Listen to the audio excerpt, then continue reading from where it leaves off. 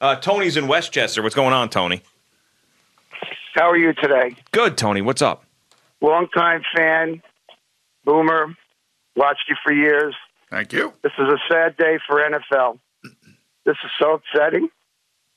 I can't even, it's just mind-boggling. He could have killed that quarterback last night with that helmet. Well, Tony called in and he said he was very upset about watching what happened with the Myles Garrett last night, and he said that he cried over it. And when I thought he was kidding, he was very adamant that he did start to well up and cry about the incident. So at that point, I said, this man must go on the air. I can't get over it. It's just, they have to do something drastic. This guy should be thrown out of the league. It's just, there's no way in the world he should play another game in the NFL. Yeah, he could Tony. have killed this guy. Tony, you watched the NFL your whole life. There's an expectation of respect that's there, right? Every time you put on a game.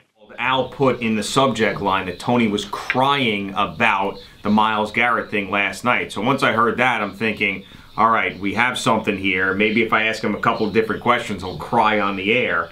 I mean, and he was serious about it. He started breaking up live on the radio. Yeah, he was emotional. Tony, I mean, this really hit you hard, man. I can hear it in your voice. Yeah, this is not good. Not good for football. You have a choice when a guy starts crying on the air. You can either laugh or you can be serious about it. I think our reactions were somewhere in between. I wanted to respect Tony's emotion, but at the same time, I mean, there's a grown man crying on the air about something that happened in a football game, albeit a brutal thing. But Tony, we're with you, man. We're thinking of you, and we hope you can get through this difficult time. He was emotional. Yeah, and you're not a Steeler or a Browns fan, right, Tony? You're just a football fan, no, I'm right? Not. Yeah. I'm a football fan, a player fan. I love watching great football. I mean, I come from the same standpoint as Boomer does, okay? This is, where's the class? Where's the respect?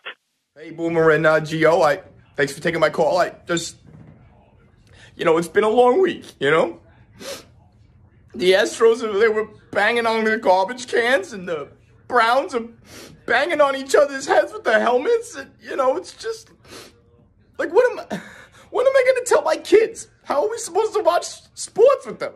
I just don't get it. Yeah, well, no, we appreciate the call, Tony. I mean, and, it's amazing to me that Tony would get to the point of, fighting back tears. But that's how much it meant to him, and that's how upsetting it was. And I don't want to downplay, Tony's emotions there, because obviously he was severely affected by it. That's how bad of a look it was, that you got a guy who's watched football his whole life was essentially crying on the radio the next morning. Well, the reaction from the players in the league tells you what they think about it, and obviously nobody is supporting it. Yeah, I know. It's bad enough when you see your guy, your son or whatever, get tackled hard. Another thing to see him get smacked in the head with a helmet, at the hands of a giant maniac.